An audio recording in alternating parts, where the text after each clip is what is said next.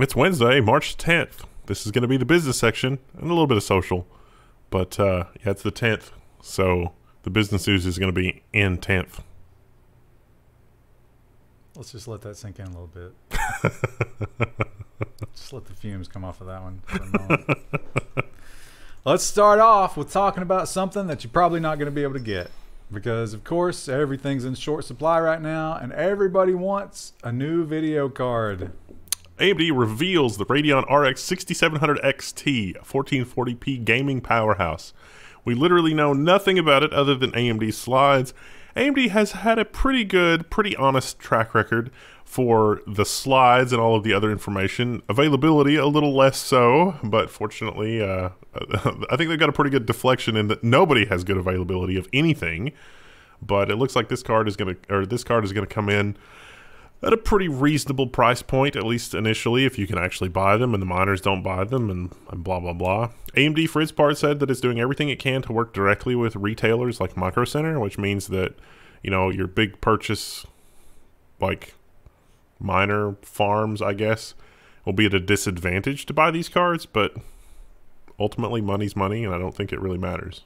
Or they could find some homeless people, give them $10, have them go buy cards.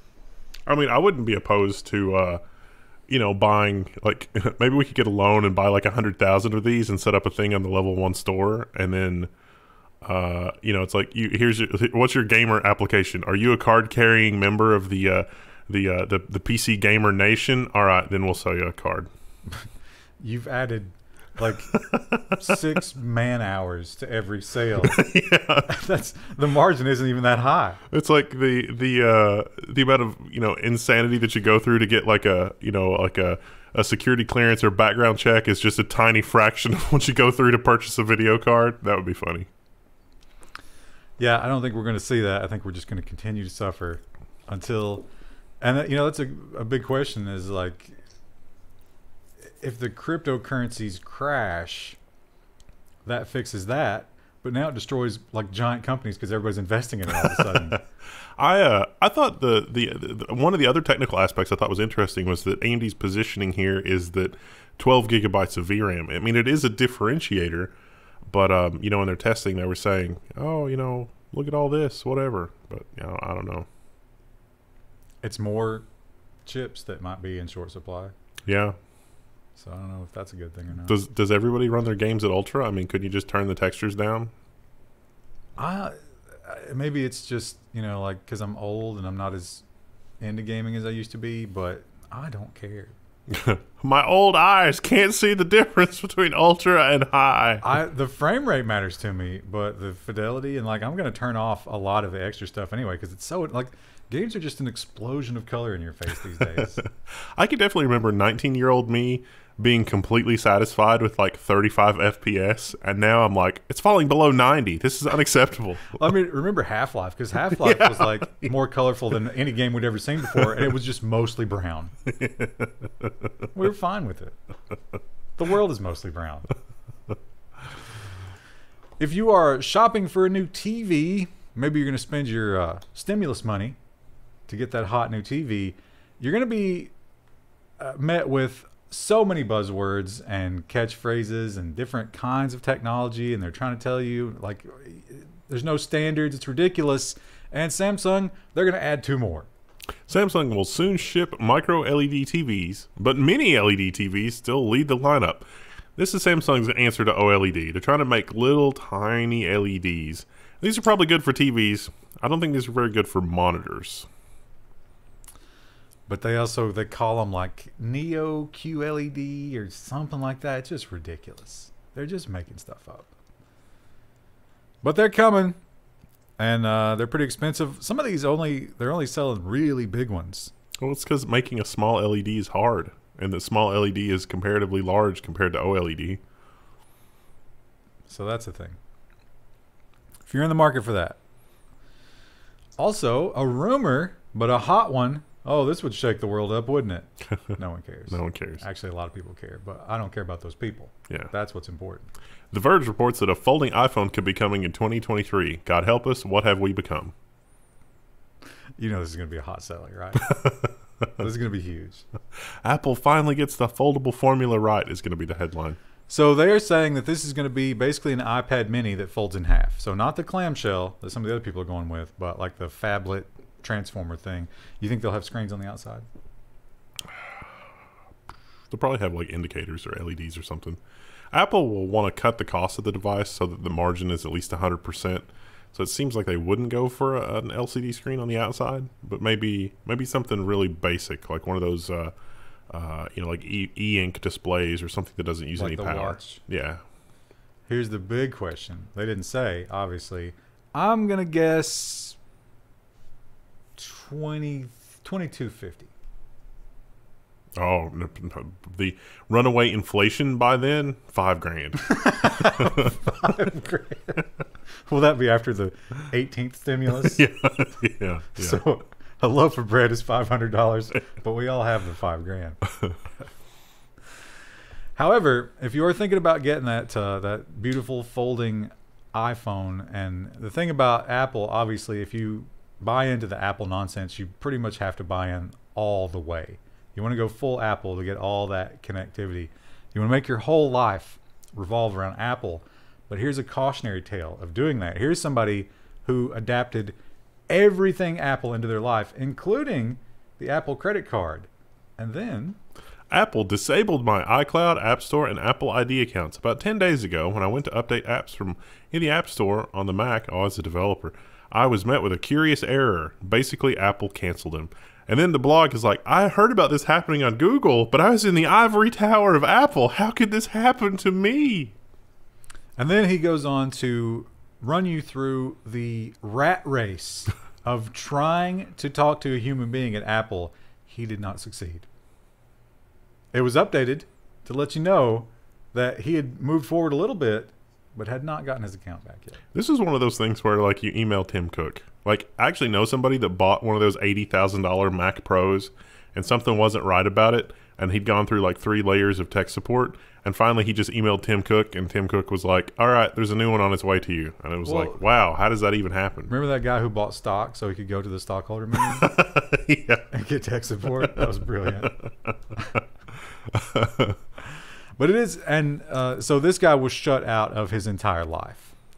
He couldn't get to his email to solve some of the other problems because he was locked out of his email because his card was no longer valid. It turned out he had switched checking accounts. So he did not pay the bill, but they never gave him any indication of that was why he was blocked. None of the people he talked to on the phone knew. I don't think that, Kafka, I can't remember Kafka's first name. It was so prescient because this is like, oh, it's a Kafka nightmare. No, it literally is. Except now the human beings are not our oppressors anymore. Well, they kind of are. Well, I mean, they built this system. I think the person that's developing this system doesn't realize exactly how much human misery they're causing. Whereas, like, in that, at least in that one psychological experiment, when you press the button, you could hear the person screaming for the other room. Maybe not the guy, maybe not the developer. You're probably right about that. I think Tim Cook knows. Yeah. Certainly the people at Google know, especially after the AI story. Oh, foreshadowing. The developer is the one suffering the metamorphosis. And maybe he doesn't know. Maybe he doesn't know why. If you hear all of that and you say to yourself, dear God, how do I escape this system? I need to communicate, but everything you say makes me fear all of these companies. Well, the obvious answer is the Linode link in the bottom, but that ad is for the news tomorrow. But they don't sell mobile. So you have to get a phone somewhere else. Somewhere. Maybe this is a choice. Google Free EOS now selling preloaded phones in the U.S. starting at $380. This is Lineage OS, basically, I think. That was my takeaway of this. I would love to have a little bit more technical under the hood details. Lineage OS really deserves a lot of the credit here for this, because what Google gave you with the no Google Android was actually really just a prop. It was not actually useful by itself. The real heroes are the people that have put the work into that to make it actually honestly usable. Boiler Snake agrees. He's got one of these. He loves it. Maybe he'll let me do a review on it. He won't let me touch it. So the thing about this is, obviously you load this on an old phone, But now they will sell you a refurbished Samsung S9 with this already on it for $380. Nothing but used phones. They can't sell you new phones, obviously. But they claim that these used phones are very well reconditioned. Neat. So, I don't know. I'd like to try one of those out. I mean, I don't know if I'm willing to... Although the S9's not that bad of a phone. I mean, how old is it now? It's actually still surprisingly good. It's like 3.5 years old. Yeah. I could probably live with that. Gabru and the other woman, who nobody knows her name, unfortunately, because she came second. That's how it works, folks. The first man on the moon, everybody knows his name. Second man, But she continues to be very vocal about this thing, and she happens to serve on the boards of a lot of these big ethics committees. And also, a lot of these big ethics committees get money from Google. That's a bit of a conflict. AI Ethics Research Conference suspends Google sponsorship. So this is an ACM conference, or an ACM affiliated conference, the Association for Computing Machinery. It's kind of a big deal. It's kind of prestigious. Yeah, they don't want anything to do with Google. Now, they didn't say forever, but they said for now they were going to reevaluate. Yeah. So I think this gives the opportunity for Google to do something high profile, to say how they're revamping their internal AI structure, but there's something definitely rotten in Denmark. Oh, there's no question about that. She gave a statement, and the other one that got fired gave a statement, because they're both part of this whole thing, and they're basically saying, yeah, obviously. If we're going to have ethics, we can't have Google funding it. But I bet that was a lot of money they're going to be out of. So we'll see. Now, one thing Google is doing that on the surface seems like it's good for the people is getting rid of third-party cookies. Who can argue with that? Nobody. A beautiful thing to do, but they are replacing it with their own thing, and you got to question that a little bit. Google has plowed ahead with their plan to curb how ads track users. So it's not going to be cookies anymore. You're going to be automatically placed in a cohort bucket. A FLoC. A FLoC, yeah. And advertisers are not happy with this because it takes a lot of control that they had, sort of out of their hands. With products like Snowplow and Blue Kai, you could kind of get at some of the data that you were collecting on your properties. Yes, in some cases you may be sharing this data. In some cases you may not be sharing this data. But it doesn't really solve the fundamental problem of your traffic and your data is being analyzed and categorized, and all these little metrics and performance vectors are being assigned to you as an individual. And no one is sure yet, because we don't know exactly what this looks like technically, but a lot of people have pointed out a lot of ways that this probably falls apart under the onslaught that the advertising community will hit it with in terms of trying to identify you based on your FLoC. Google's FLoC is a terrible idea. So this is from the EFF. And the EFF does a pretty good job here, I think, of walking us through the most likely doomsday scenario with this. And ultimately, my takeaway from this is that FLoC takes even more control out of the advertiser's hands and puts even more control in Google's hands, because only they really know what's going on with the advertising. So ultimately, it's probably not good for advertisers, but it's ultimately going to cement more control of the situation in Google's hands. And we're trusting Google to act more ethically than advertisers, which is probably true right now. But I don't know if it's going to be true in 5 years. I don't know if I agree with that at all. I think the problem here is that we're painting this as advertisers bad, Google good. The truth is advertisers bad, Google also bad. Yeah, yeah. The EFF article kind of goes into that details, or into that aspect as well. It is bad or less bad, or bad or worse, or bad, not bad or, oh, this is acceptable. There is I think there is something to the, well, is this what it takes to have a free internet, or do we have to go to some sort of microtransaction, microcurrency system? And I don't even know if that is a true, either or scenario. The internet's not free. It's never been free. Well, I mean, yeah, you're not wrong. Yeah. So why chase that? That's not it's never going to be a reality. Intel has had a terrible, terrible judgment against them. Bit of a setback. And this, it's tough to lose a settlement like that, lose a case like this, but it's really tough when you're talking about these kinds of numbers. Bloomberg has the article about Intel has been told to pay $2.18 billion to what is now basically a patent holding company. Originally, the patents were held by another company, and they were sold to this holding company that does nothing but litigate patents. But that wasn't enough for Intel to win their patent case here. The copyright and the patent systems, like, I don't know how you fix them, but they have to be fixed. Yeah. Or just cut them back until you figure out a way to fix them. Because where we are now is, good Lord. The Parler saga continues. Now, there was the big argument all along about, the big tech companies, they're in control of everything. And everybody said, hey, you don't like it? Do your own thing. And a couple of companies did that. They might not have done it well, but they did it. They tried, and they were met at every turn with people trying to destroy them for doing what they were told. Reuters reports that Parler has sued Amazon again, alleging an effort to destroy the application.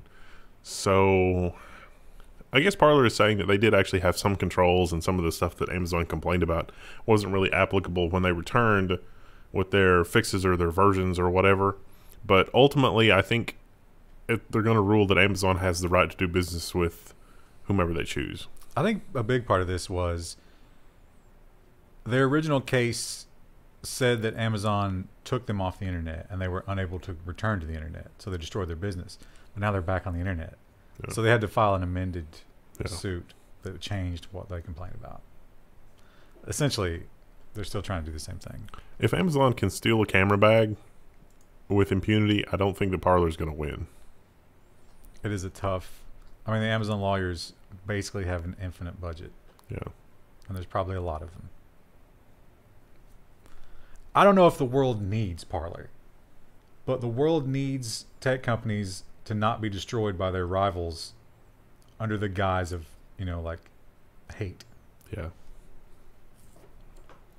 I don't think we'll get that here. Netflix. One thing about Netflix is they are constantly, desperately trying to figure out what the youth of America wants to see. And that can be a tough thing to guess. We certainly don't know. But they're taking a stab in the dark. Netflix has added a Fast Laughs tab with comedy clips streaming in a TikTok-like feed. This seems a little dystopian. Now here's... maybe Variety got this wrong. But they claim that they give you the LOL button, so you can see that here, where it just percolates up these laughing emojis. But I don't think it does anything else. Who is that for? Their analytics? That's the thing. Do they track that, you think? Probably. I don't think the videos have a user visible LOL count. What a bizarre world social media is. I just don't understand it. Another thing that I'm probably not very hip to is this new craze of low or no code languages. That seems to be the hotness right now. And Microsoft is looking to get on that train. Microsoft launches PowerFX, a new open source low code language. So how this came about was they looked at how people were using Microsoft Excel. Microsoft Excel is Turing complete. You could, build an entire operating system in Microsoft Excel if you really wanted to. People have done some really incredible things with Microsoft Excel. So PowerFX is basically taking all those terrible things that people did with Microsoft Excel, extracting it from Excel, and making it available basically everywhere. And they're incorporating it in all their new products. This is supposedly going to be a way for normies to get things like this done without having to write any code. I would love all these kinds of things if it wrote that configuration to a text file like bash rc, and I could just copy that to different computers. But as it is, I'm going to have to go through an elaborate UI, pointing and clicking and arranging things just the way that I want, just in time for the next feature update for Windows 10 to come in and clobber and delete all of my preferences. I don't think the normies are going to go for text files. Can you put some animations in that text file? About some flashing lights. GIFs, a text file that supports a GIF format. Emojis. Need emojis in there. You can do emojis right now in text files. Notepad totally supports emojis. It does? Yeah. You mean emotes or emojis? It supports extended character sets and Unicode and the emoji character set. Wow.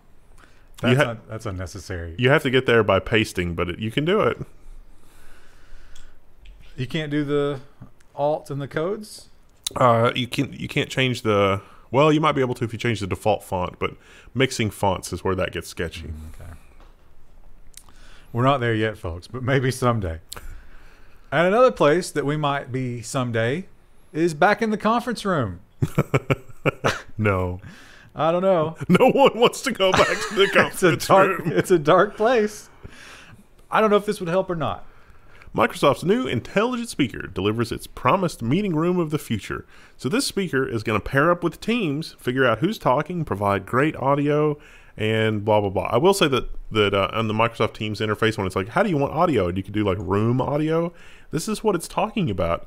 But it does work really well. Like if you got one of the Polycom Teams phones, it works surprisingly well. I think you have to have that puck for this one. Or they make one other product, the Surface one. That works with it. I'm skeptical of it though, because at some point it's going to be like Skype for Business, where it had some pretty good inertia, and then they just abandoned ship. Like they decided, oops, we got the architecture wrong, and then it's just never been updated since then. Also, automatic transcription and translation. How much of that's going back to the Microsoft server? All of it. Yeah. The AI says that we need to invest in this company nobody's ever heard of before. I wonder why. It was because of the transcriptions.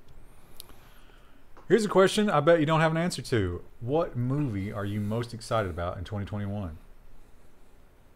Who knows what's coming out, right? Who cares about movies anymore?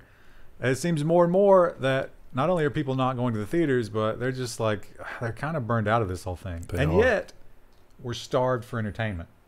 And so Disney, they're trying to figure it out. Disney's CEO suggests there's no going back from where we are now in terms of film releases. It's always going to be digital on demand. They're just making too much money. That piracy thing, that wasn't really nearly as blown out of proportion as they thought it was. This does prove false. How many studies and inflammatory papers? Yeah. So they're saying, we're not sure exactly what amount of time, but we are sure that whole like 3 to 6 months after theatrical release, nah, we're not doing that anymore. You know, even with this, we're still on a trajectory for like your home media playback server to require a blood sample before it will cooperate due to copyright law. You got to sing a Disney song. Sing Song of the South in order to unlock the new episodes of Road One. Okay. So that's one of the other companies, that was AMC, they're looking at like a 14-day window, and Disney won't say, but I think they are kind of looking at that like, well, yeah, maybe 14 days makes sense. Because you probably do make most of your money in the theater there. They have some new movie coming out that's like a big hit. I can't remember the name of it. Raya. Who cares? I don't know. Don't Raya accidentally advertise for that. Linode pays good money for that. I don't think there's a lot of cross. Other people have kids, I guess. That's the thing about Disney. Like, you telling people not to do it doesn't matter. It's the kids. The kids drive that, and they'll make the parents miserable. Oh, and talking about making people miserable, what a great lead down. I didn't mean to do that. But what's making you miserable every day? It's funny because we were just talking about this right before we started filming, because Wendell was looking at his phone. Yeah. The New Yorker says that email is making us miserable. In an attempt to work more efficiently, we've accidentally deployed an inhumane way to collaborate. All right, so I'm going to disagree with... I get what they're saying, and I agree with what they're saying. I don't think it's email. It's Teams and Slack. And not everybody has that. All of that nonsense. No, see, it's like, at some point, we've gone from, I have a task. This task is going to take more than a trivial amount of time. I'm working on that task.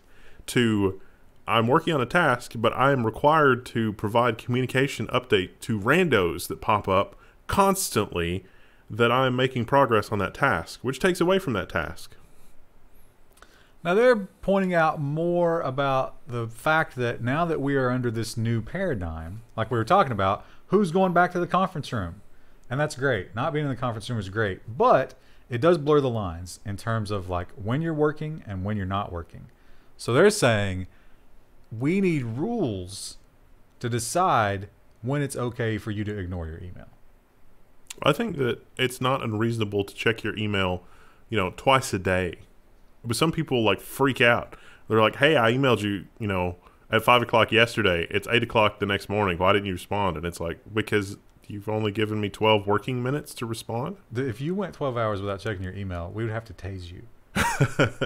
Well, not all email, because there are certain classes of messages that I will not respond to outside of regular hours.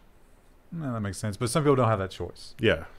So you're in a unique position. But some people are, you know, you get your email from the boss, especially like all those Japanese stories. Remember those Japanese stories we'd read? Yeah, it's like I had to get up at 2 o'clock in the morning for a meeting. So that's a corporate, it may not be policy, but it's expected in a lot of cases. And I think they want to create laws that will prevent that. Yeah. I don't know if we need laws to prevent that. There probably are. Don't you agree that there are some jobs where you should be checking your email? Yeah. If you, you know, order a level 1 KVM, I will totally respond to your email at 10 o'clock at night to try to help you figure out why your cables are bad.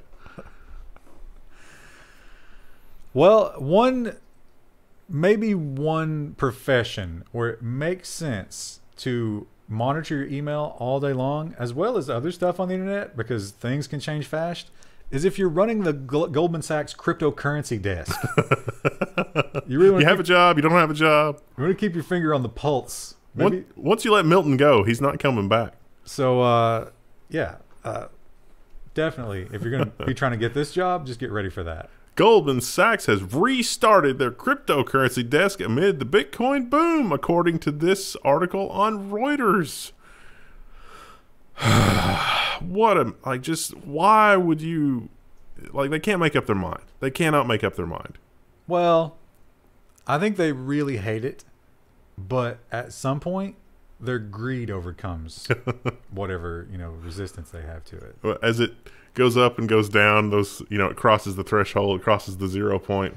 And Goldman Sachs, and what they're really good at, they're really good at buying it on the way up and selling it to their clients on the way down. Just like silver then, huh? They are fantastic at that. They've gotten in trouble for that with silver, haven't they? Well, when you say trouble, do you mean like give back 1% of the profits? Because you'd be right if you were saying that. Now, you might have an older phone, and we all know after the Apple debacle that one thing about an aging phone is that battery is going to start to give way, and your performance is just going to be shot to hell. Now, Verizon, they say, hey, don't worry about that. We've got a great solution. Verizon Support says you should turn off 5G to save your phone's battery. What? They actually didn't say that. They said turn on LTE. But you know what happens when you turn on LTE? 5G goes away. Right. They didn't mention anything about 5G in the press release. So yeah, 5G, you know that thing that we've been talking about for 2 years? It's supposed to be like the greatest thing in the world. It kills your battery. Yeah. Which is kind of nuts because, there's a lot more 5G microcells. So theoretically, you should require less RF energy to get from A to B. But the reality is that it's not as efficient. Now, you might assume, it's like, well, is that the 5G is worse, or did Verizon just do something stupid? Well, surely the Verizon engineers wouldn't make a mistake like that. Yes. I mean, that is an overwhelming mistake. And surely they couldn't do that. They're going to blame that on an intern. But when you read a story like this, and one of the comments here on Ars Technica was great. It was like, wow, this really helps me with my imposter syndrome. And it really does. Because, boy, this is stupid. Hacker reduces GTA Online load times by roughly 70%. He did it with a debugger and by working in assembly. You got to go read this article. It's so cool if you're into this kind of stuff. Basically, the online store has a big catalog of all the items as a JSON file. And the parsing, they're doing JSON parsing in C, but they did it the least efficient way possible with like an n factorial algorithm that doesn't even need to, they have a hash map that they're not even using. And so the dude patched all that, and it reduced the GTA Online load time by 70%. But I will say this in defense of the Rockstar devs.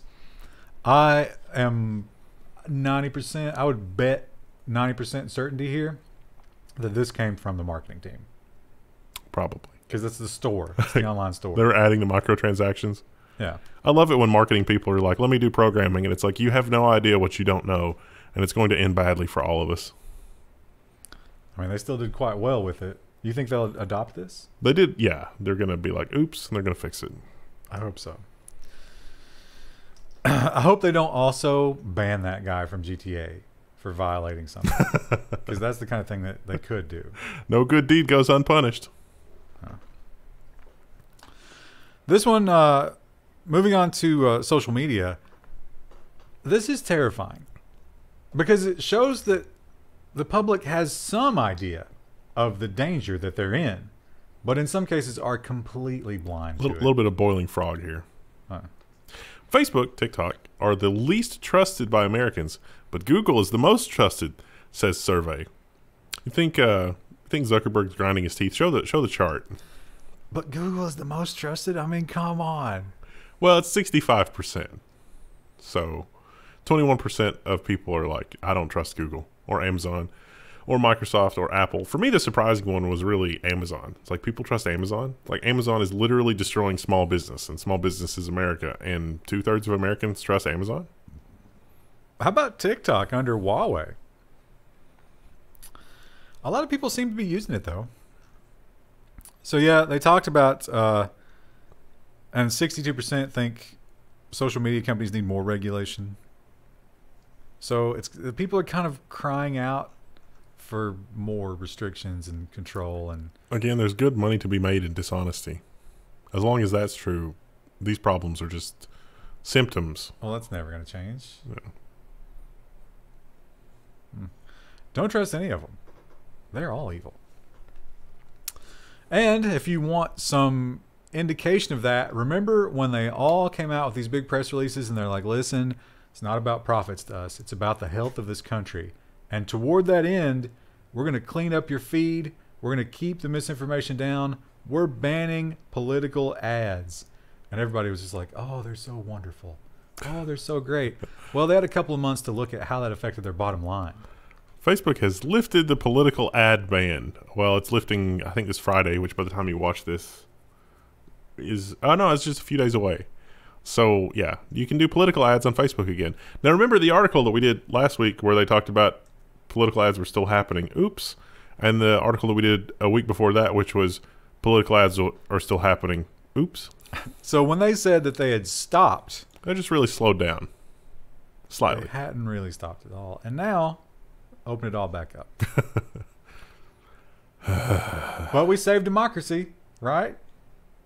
You know, to Facebook's credit, I never saw any slowdown from Google. You know, there were some sites that I went to that had all kinds of like crazy video AdWords. I think they mentioned that Google, I mean, you know, like you say, they never actually did it, but they did announce they were going to do it, but they came back faster than Facebook did. Yeah. We talked about Parler. One of the other social media right-wing things, the controversial ones, was Gab. And Gab was supposed to be this alternative to Twitter and all that stuff, you know, similar to Parler. But in there, they might have had the right idea of like go and build your own thing, but they made some mistakes along the way. Let's talk about Ruby. Far-right platform Gab has been hacked, including private data. One line, apparently the CTO inserted one line, which was the line that filters out user content. Just trust user content. It's fine. It was not fine. I messed up that sort. Pretend you didn't see that previous article. Rookie coding mistake prior to Gab hack came from site's CTO.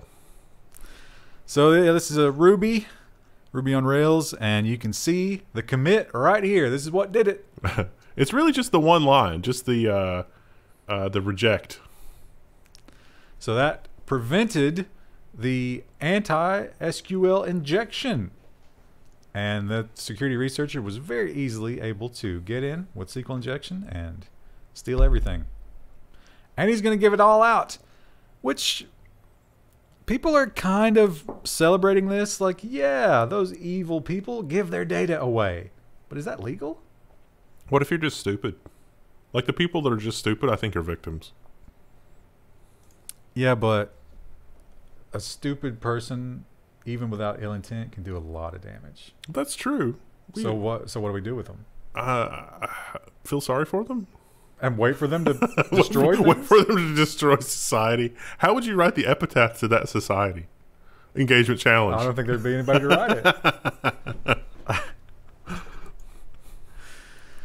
And Facebook, people, more and more, especially during the pandemic, are going on to Facebook to buy and sell things. We're getting back to bartering. Isn't that wonderful? And you can get almost anything on there. Amazon rainforest plots sold via Facebook Marketplace ads. So these are rainforest plots that are not supposed to be for sale. They're supposed to be protected. The indigenous people would like to protect it, but Facebook Marketplace, you could buy a lot of rainforest. This is truly the darkest timeline. And this is what they do with it. They slash and burn it and turn it into cattle land. I don't understand, though, because they pointed out in this article that the people selling it don't have any rights to it. So what exactly are they selling? They don't have titles. Is this the old sell you a bridge? Could be squatters' rights kind of a thing. But there's no development on it. It's farmland. It's still doing a lot of damage, though. Like, once it's not rainforest anymore. Yeah, well, that's the one thing the one guy did. He went in and did the slash and burn himself. And then he would sell that. But what would stop me from just moving in there while he's not there? Nothing, probably. Armed conflict? Yeah, armed conflict. I don't know. Maybe we have some Amazon viewers who can tell us exactly how that works. Over in Turkey, they have definitely had a contentious relationship with social media in the past. They're not big fans of it, especially when people have the ability to, speak their mind on it. But even beyond that, they're a little bit more worried about what's going on in other parts of the world that might look badly on them on social media. Sheryl Sandberg and top Facebook executives silenced an enemy of Turkey to prevent a hit to the company's business, because that's just how business is done in Turkey. Pay attention to this, because this is not just like dirty dealing in Turkey, blah, blah, blah. This is the level of behavior that we can expect from companies, not just Facebook. I'm not singling out Facebook, in a global theater. If Facebook, is asked to hush somebody up for China, clearly they're willing to do that. Now, the YPG is I guess you call them a militia group. They're the Kurds. They're not big fans of Turkey and vice versa. And they operate in Syria. So obviously, it's a... But weren't we supporting them with military resources? It's interesting that you brought that up. So is Turkey... I never remember. Turkey's either in the UN or in NATO. Is it NATO? We're getting off.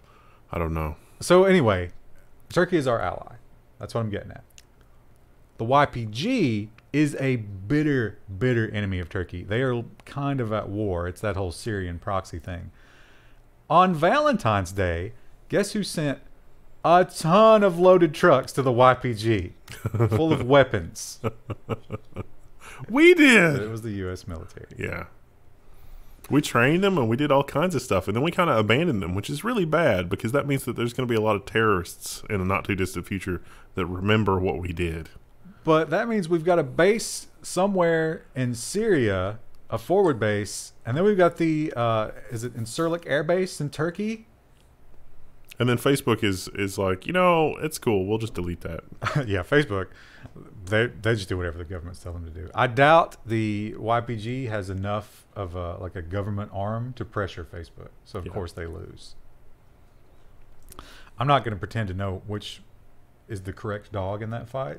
I don't know that there is one. Maybe not. But I guarantee you that a lot of innocent people have suffered needlessly. Certainly in Syria. Because, we've started bombing them again. Let's not talk about that, as you say. I don't want to laugh at that. Well, let's talk about something that is much more palatable and that almost everybody likes. Reddit CEO, the platform doesn't plan to ban adult content skirting the filter, he said. There's an article here on Axios. You can look at that. See, because Reddit has taken steps to make that kind of stuff a little bit more annoying. Like if you're on the web version, I think it asks you to install the app, which is loaded with trackers and all sorts of other bad things. There is a toggle in your settings. You can turn that off. I don't even log into Reddit, so Well, if you don't log into Reddit, you get the default front page, which is just leftist propaganda. Come on. I've only bookmarked the subreddits I like. So, But we are entering into a crazy world. Yeah. Where so many girls have OnlyFans accounts. Yeah. I mean, we're going to talk about that in a moment, but the stigma, that's got to destroy the stigma after 10, 15 years, right? I would think. And yet. Yeah, they point out Twitter is also not banning that content. They're going to let it go. They still, Twitter definitely suppresses the crap out of it. So, which is fine.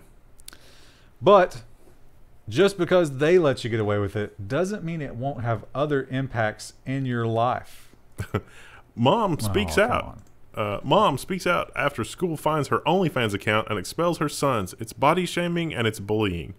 So, yeah, this was a Catholic school. She had some kids enrolled in Catholic school, and she has an OnlyFans account and whatever. But that's not the disturbing thing. The disturbing thing is that the other parents, like one of them apparently printed out all of the pictures on her OnlyFans, which meant they needed to subscribe, and sent it in an information packet to the principal, along with a letter and some other stuff to be like, no, she has, her children have to be expelled. This is a terrible influence. Blah blah blah. I don't, with where we are economically, and the brotherhood of humanity, and that everyone is suffering right now, I really don't know what would compel somebody to be that upset about this kind of a thing. You could be sad that somebody's having to do that to survive, or be sad that somebody just wants to do that because they enjoy it, but there's no reason to make somebody suffer for having done that. That's not your job. Let me explain to you really, really quickly. Real simple. Socially advocated lifelong indoctrination. That's what does that. Yeah. But if you're in this line of work and you are obviously, more liberal in your views about that kind of thing, why are you letting theists educate your children? Not to mention, by the way... Have you seen public schools? Well, have you seen what happens to kids at Catholic schools? It's two different kinds of evil. What's going on? I think I'll take the bad education. I can fix that myself. I don't know if maybe this Yahoo story didn't point it out. Did you see? I think it said she was making $150,000 a month. Yeah, that's probably. I saw that, but I thought that had to be a typo or something. Per year, but even a year, that's not bad. Now, her and her husband put out what she described as relatively tame content. But that's a lot of money. It wouldn't last. She's it's not a bad looking gal. But like I say, it wouldn't last. So, I don't know. I don't understand that whole dynamic, but I think a lot of guys like that personal connection. Oh yeah. So they won't. It's not as like on Twitch, if you go offline for 10 seconds, they're like, well, there's plenty of other ones to watch. I think you develop a sort of a relationship with your OnlyFans girls. Certainly that's true of our patrons. Some of our patrons have been with us since the beginning, and they'll definitely reach out and do all that kind of stuff. So thank you for that. So you're basically calling our patrons simps. Well, they kind of, in the best possible way. Thank you. It's nice of you. We love you. But be careful. If you are on OnlyFans, don't assume that no one's going to find you. How about the fact that the parent, the father that found her, what was he doing on there? Oh, yeah, I mean, it's just is that not the same? I mean, maybe not the same level of violation, but isn't he also violating ethics? Some people thrive on the drama of it, and there's a lot of that in play here, obviously, because being a theistic school, there's probably a lot of repression, and this is just. I don't think he went to OnlyFans to stir drama. I think he went to do something else. Show me people nearby. I don't think OnlyFans has a geographic search. That would be dangerous. Yeah, it would. All right, what do we got for Friday? Friday we got whatever we haven't done yet, which is robots and nonsense, right? Nice. We got a lot of nonsense this week. See you then. Bye.